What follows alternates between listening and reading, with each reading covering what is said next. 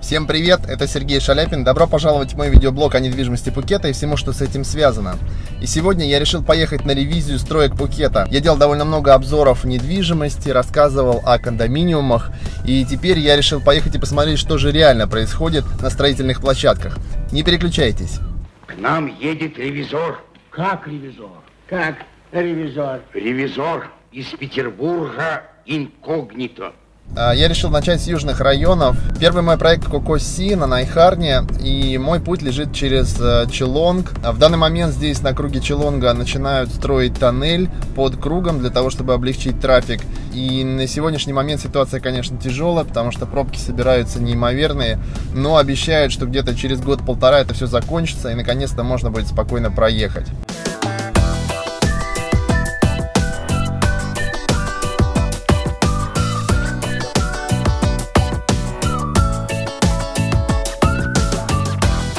Так, я приехал на объект КоКо Си. Примерно месяц назад они получили наконец разрешение на строительство. Там не обошлось без сложностей, но так или иначе они это сделали. Лед тронулся, господа присяжные заседатели. Лед тронулся. И, в общем, здесь началось потихонечку строительство. Если честно, пока не очень видно темпов, я не вижу техники, но площадка более-менее расчищена, сделана техническая дорога и начали делать ограждение вокруг. Вот так это выглядит на сегодняшний день.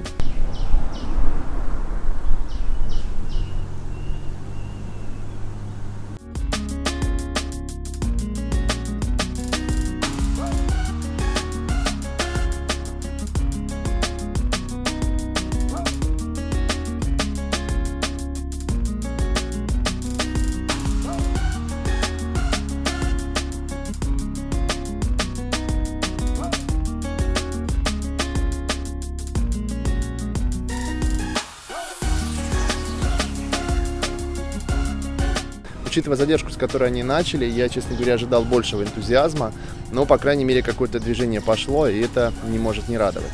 Следующая точка — ReLife The Windy, новый проект. Там пока стройка еще не начата, но хотел показать площадку, вам быстренько заедем.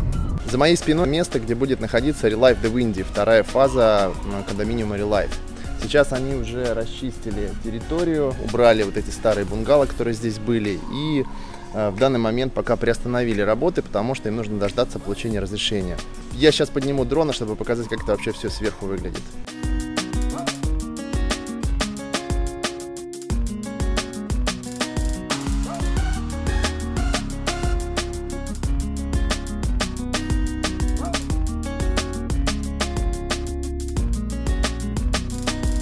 Да, и похоже, они уже начали работы по превращению вот этой полянки перед домом в небольшой торговый центр и парковку, чтобы комплекс приобрел такой законченный вид.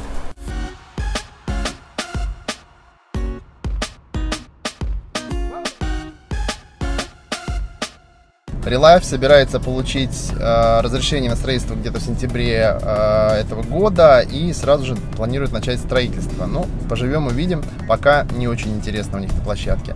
Теперь движемся дальше, следующий объект будет действительно интересный.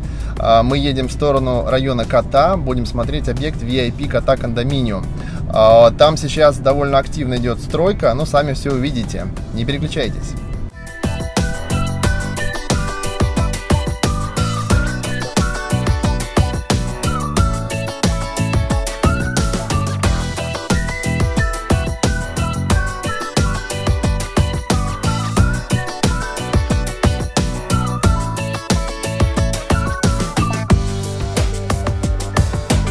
Снова привет, мне пришлось прервать свою ревизию, так как меня застал дождь в дороге. И все-таки через пару дней я доехал до объекта ВИП Ката Condominium.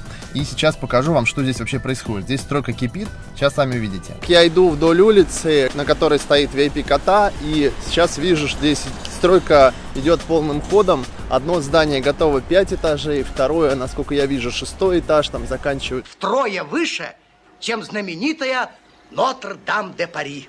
Что в переводе означает «Собор Парижской Богоматери». Какой матери? Парижской. Сейчас здесь достраивается второй корпус, ну вот, посмотрите сами.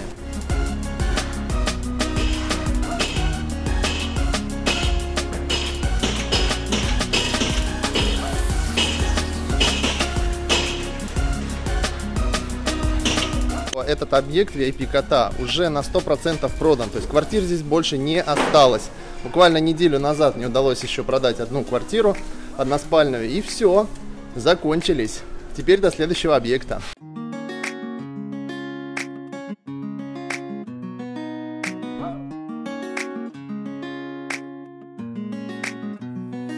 Застройщик полон решимости завершить этот объект в срок, в феврале-марте следующего года. Ну, соответственно, я буду держать вас в курсе. Следите за обновлениями. Сейчас я подниму дрона, чтобы вы увидели, как это еще сверху выглядит, и дальше поедем на следующий объект.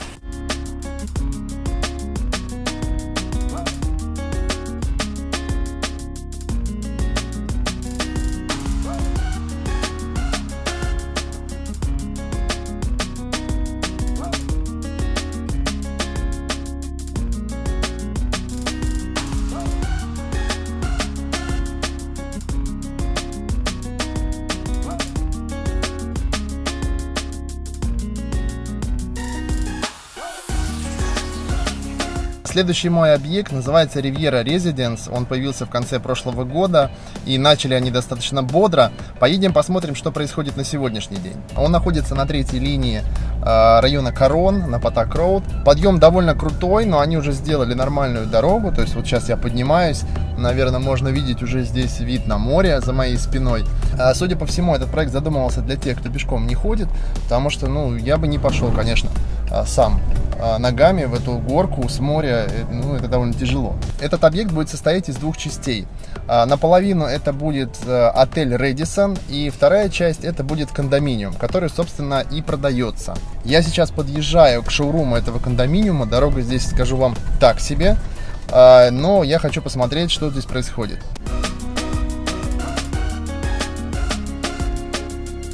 Место локации кондоминиума Riviera Residence, и здесь на данный момент, конечно, полная тишина. Они начали строительство этого шоурума до получения экологического разрешения, и, в общем, экологи, когда пришли, они были не очень довольны этим, поэтому сейчас они вынуждены были приостановить строительство, в том числе шоурума, и ждут, пока получат разрешение.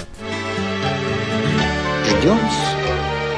Сейчас я зайду внутрь, покажу вам вообще, какой вид и что вас ожидает здесь.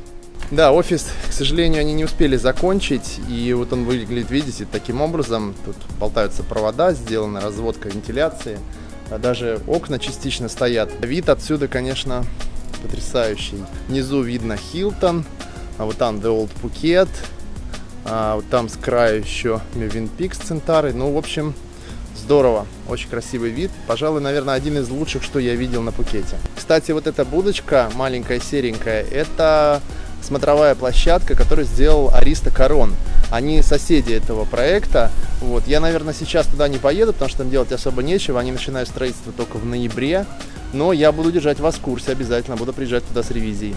Да, место здесь, конечно, очень классное. Сейчас подниму дрона, чтобы показать его, как это все выглядит сверху. И вообще место, и гора.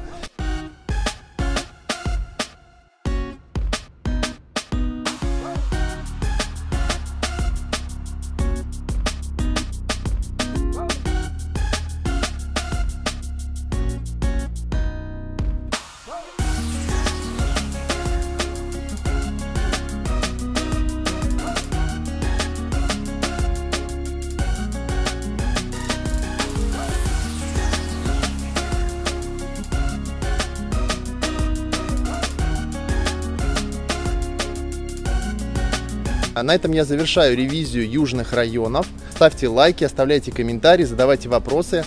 Напишите, если я забыл что-то показать, какой-то кондоминиум или, может быть, что-то вас интересует по этому району. Я буду проезжать мимо, обязательно сниму. Спасибо, что смотрите мой канал. Не забудьте на него подписаться, если еще не успели. И хорошего дня. Пока!